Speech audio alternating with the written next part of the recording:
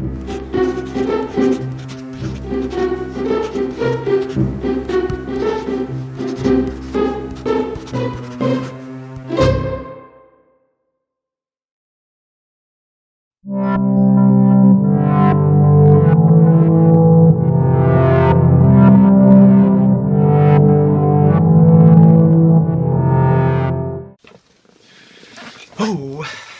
hey, what's up, guys?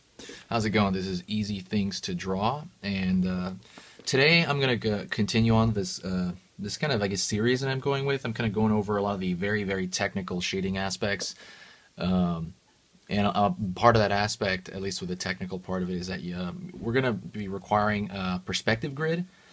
If you don't know how to make one, go back. I'm gonna link my video on the screen. I really suggest that you kind of look at that and learn how to make it. It's a really good idea to know how to make it, or maybe learn how to make it once and then just kind of maybe keep notes on it so you can remind yourself later on. But if you want the shortcut for this video, I scanned this and I'll put a link somewhere on the page here for you to kind of get one and print it out. You might have to readjust it depending on your the printer that you're printing it off on, but I'll put this exact one. I'll scan it. I already scanned it and kind of have it for you. So let me go over really quick what the point of the perspective grid is. It's to keep things in line when you're doing this stuff. Where we're doing very technical shadows, every little line, because certain lines will travel a long distance. If that's off a little bit, it'll be a little bit off if you're doing a tiny object, right? But the bigger the object, it's going to go way off if you don't have a grid, if you don't have a perspective grid. So what we do is we made this just with pen, and we're using computer paper, regular computer paper. And let me ditch the paper below it, actually. We did this with regular computer paper, and we're using it underneath whatever we're drawing. We're going to be drawing boxes mostly, boxes and organic shapes. But I want to take this step by step because small chunking information is like a big part of learning it and ingraining it.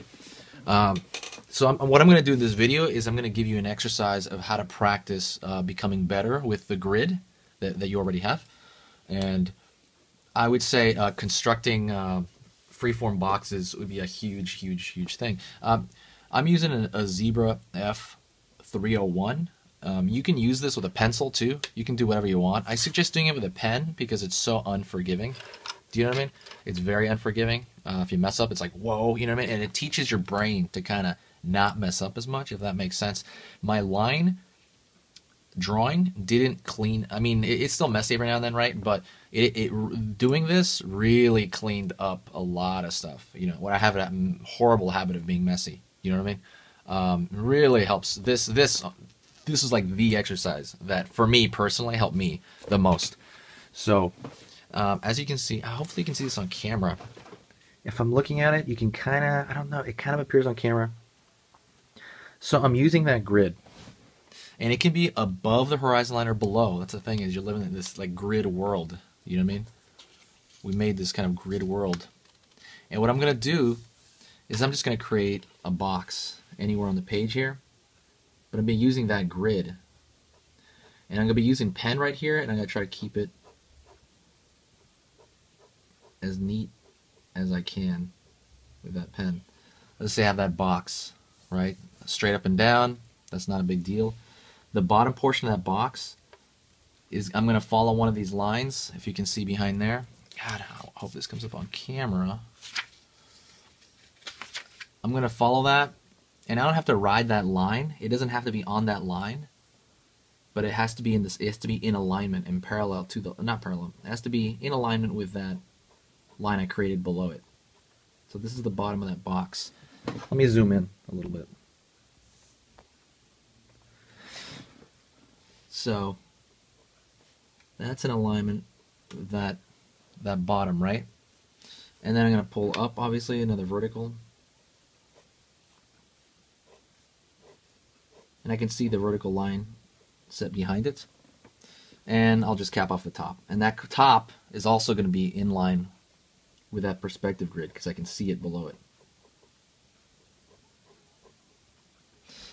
So as you can tell with pen, you have to take more care. And now I'm going to have the back of the box. How long is that box going to be? It's up to me. You know what I mean? Just a free-form box, whatever it is. But where I pull that line, I'm going to ride the other lines, if you can see them, right? There's some going off that direction, and there's some going the other direction. There's two vanishing points totally off the page. That's what this is, you know what I mean? This is not, I guess, it's perspective, but it's not as ordinary, you know? It wouldn't be like drawing the giant buildings. You're doing it with objects, you know, so the perspective lines are more like real life. The vanishing points are more like real life. They're way off the page, you know. And I'm gonna have the back of that box, and let's just say it's in between those two lines. I'm gonna have to approximate what the same direction these are going. You know what I mean? I have to align those.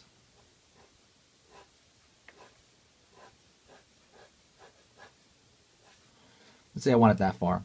I think it's a little bit high, in my opinion, but it'll work for this purpose. And I'm gonna pull down. Is this on the page? There we go. I'm gonna pull down, and I'm gonna do the same thing over here. I'm gonna have to connect those lines as well. This is an exercise. One of the things I learned going to Art Center. Oops. One of the things I learned going to Art Center is it's almost like it's 15% knowledge, like knowing, and in terms of learning. It's almost like 15% knowing what to do, and then it's going to be like 85% applying what you learned. See, when I pull that line's going to go that way. Because I'm following that grid. But yeah, like I said, it's like 15% knowledge and 85% like actually applying what you're doing. You know what I mean? That application is so important. And I'm going to pull this line back there, and I can see it's kind of going back there. So I'm looking at this line right here. I'll even do it so you can see it. See? Hold on. Like I can see that line, and I'm seeing this line. And they're going, you know, in the back. And I'm going to approximate between that line and that line. I'm going to make them that same angle because it's fanning out equally. I'm going to make it as equal as I can and pull it back. Oops, daisy. You're supposed to turn the paper, but alright, let me turn the paper a little bit just to help me.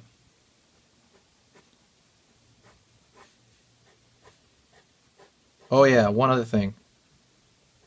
It's up to you, but at this point I recommend you do not use a ruler at all.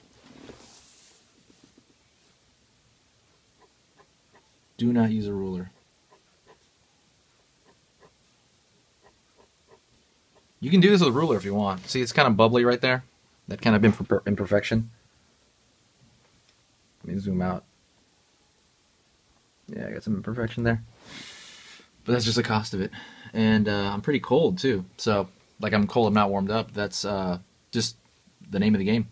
And then I can take this box. By freeform box, I meant this is your own decision. And I'm going to divide that. I'm going to look at that line. Where's that other line? There's those two lines. There's these lines. So I'm going to divide that box based on that line right there. I'm going to divide it. And then this pulls. The verticals are pretty much straight up and down. It's the horizontals that have the two, you know, that perspective, the two vanishing points, you know. Anyways, and then from here, what I'm going to do is I'm going to create another little box on top of this. And this is, again, I'm just picking any random box. Let's say I want to make a tiny thin box on top of that. Is it on camera? Yeah, okay, cool. Let's say I make a tiny thin box on top of that. I'm going to do that. Let's say it's coming up to the edge.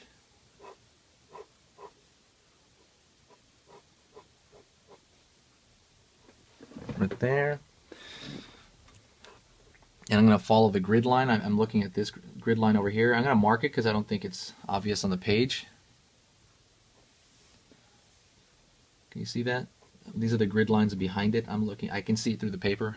I'm only doing that so you guys can see it. And I am going to close that little side of the box off right here. See, I'm looking at this angle, and what would that angle be in between if they're all pulling to the same source? Now I'm going to go back here to the bottom of the box, Oops. Going back here to the bottom of the box. I'm moving around a lot, but what you should do, you should turn the paper. Me, I mean, I can kind of turn the paper, but for the most part, for the demo, I can't. So I'm kind of like moving all over the place. I would be doing this. I'd be doing that. And okay, pull that back there. I'm pulling that in my head there. Well, not really. It really wouldn't show up.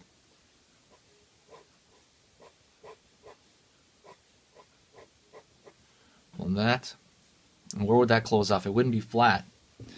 It would be this line. I'd be riding that perspective grid line. See that? Where's the other one? The other one's up here somewhere.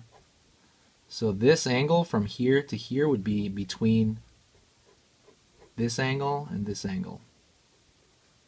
No, that's too extreme. See, that's too extreme. Okay, there we go.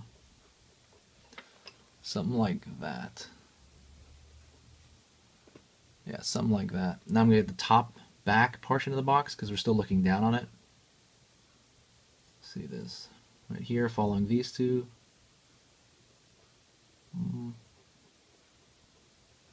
You know, there's definitely some forgiveness too when you're doing slivers. Sometimes it's just a sliver, right? Just make it generally right, and then that should be fine. And let me, just for the heck of it, let me get the back of that box. All right, let's get back into it. And I'm already seeing this massive error right here. This, where is this?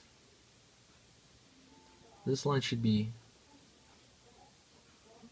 a little more like that. It looks like it's getting bigger as it goes back, and that's a mistake.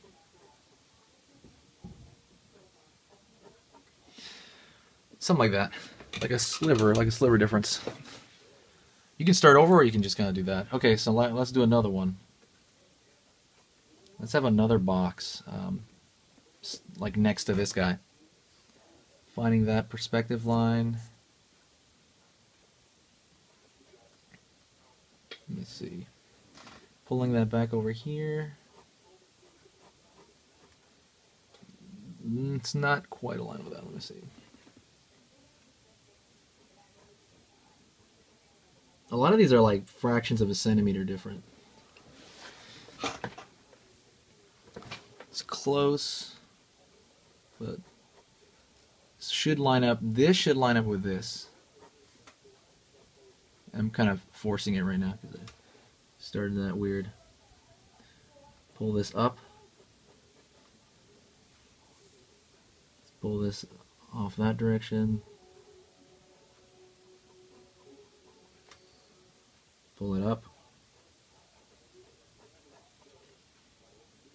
And it's kind of up to me how big I want this box, really. I'm going to pick an arbitrary point like here. And I'm going to follow these two, stay in the lanes.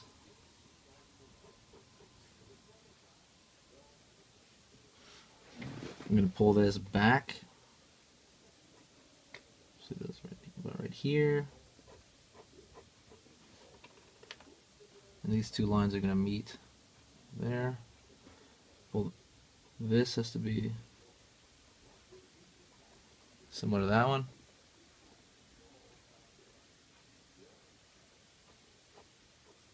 So you get the idea. A big part of this, I'm just gonna do the see-through factor. Why not? Just for myself. For the video, I guess.